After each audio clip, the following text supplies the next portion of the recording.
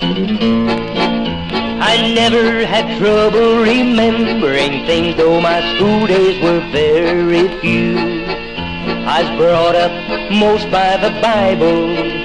I was taught to be honest and true. I never had trouble remembering friends and keep faith in the future ahead. But June or December, I could never remember to wash my feet before going to bed.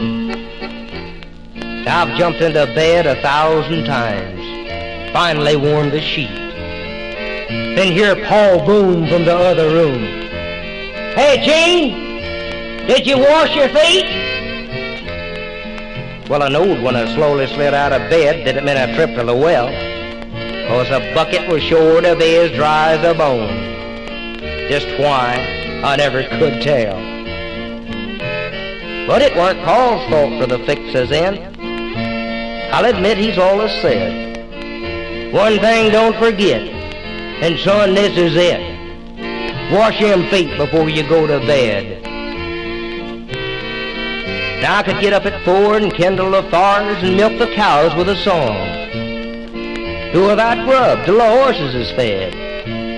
Chop cotton all day long. I could bug the taters and wear a smile. Laugh as I plowed new ground. Pick okra till I was a stinging like far. Strip sorghum and never frown. And on Sunday night, I could keep awake and hear what the preacher said.